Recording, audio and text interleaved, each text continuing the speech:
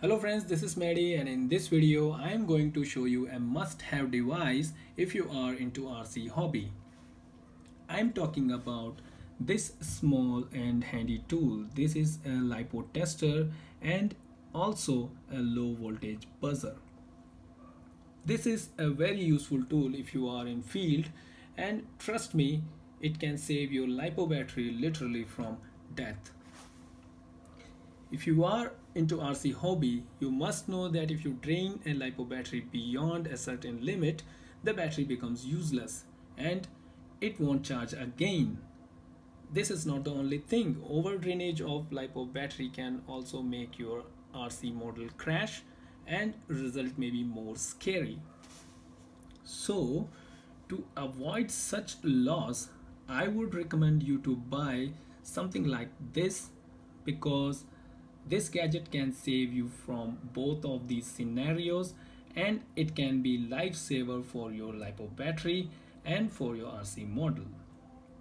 So before going to test this device, let me give you a brief description about this LiPo tester, which is written backside of this device.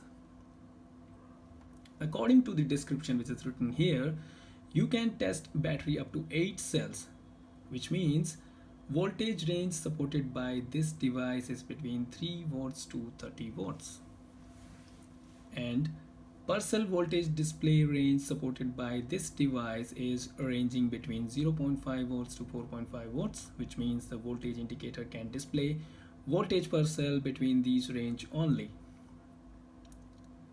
Voltage detection precision can be plus or minus 0.01 watts. That means the possibility of error in reading would be 0.01 watt, either 0.01 watt above or 0.01 watt below from the actual voltage. Next point is low voltage buzzer value, which is by default 3.30 volts per cell, but you can also change it, and the value could be set between 2.7 watts to 3.8 watts. So the concept is, when voltage of any cell drops below that defined value, the device will raise the buzzer. This device also allows you to turn off this low voltage alarm features, which is definitely not recommended, but it still has that option in case if you want to turn it off. Apart from this, you can also use this device with other battery types like lithium ion, lithium manganese, and LiFe. So this was all the technical things about this device. Now it's time to see this in action, which is actually really very simple. Take your LiPo battery and put this balance charging plug in a way so that the negative wire, which is the black wire, should go to the leftmost pin of this device. If you have any doubt, you can refer the markings at backside of this device. Every pin is marked with the input detail.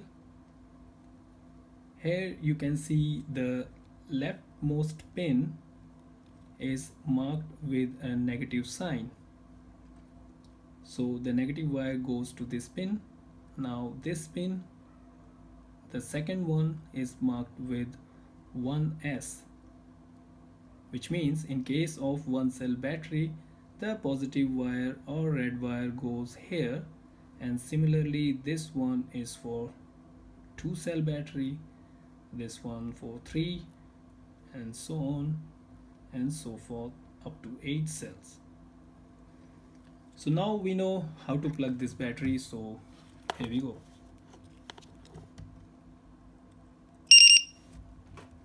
Three cells, 11.3 watts, number 1 3.8, number 2 3.7, number 3 3.8, all of them 11.3 watts.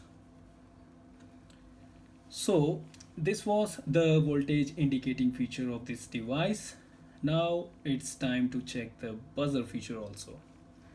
As I said before, the default buzzer value of this device is 3.30 watts, and you can easily check the default value or current value by pressing this small button here at the top.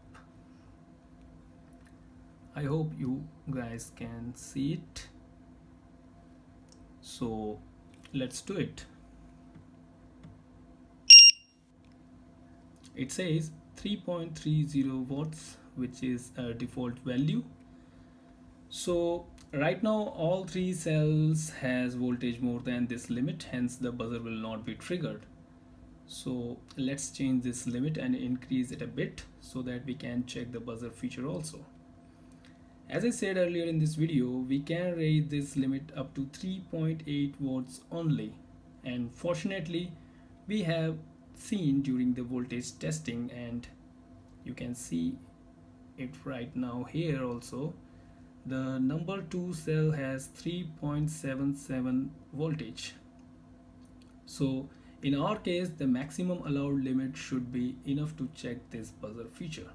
So here we go, setting it to 3.80. It's done. Now wait for a moment. There it is.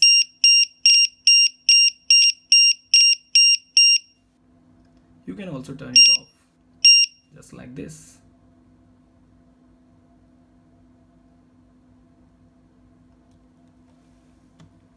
So this was the short demonstration about this device. You can install it into your RC model. It is pretty lightweight device. It weighs around 10 gram. So the change is only about plus 10 gram into your RC model. But it can definitely save you time and money. So overall, this is a pretty nice device to have, and if you want to purchase one like this, check the links below in description. You can have it by spending only about $2. I hope this video will help you guys a bit, and if you like this video, click on thumbs up at right bottom of this video, and don't forget to subscribe to my channel to get the notification about more upcoming videos like this. So this is it. Thanks for watching.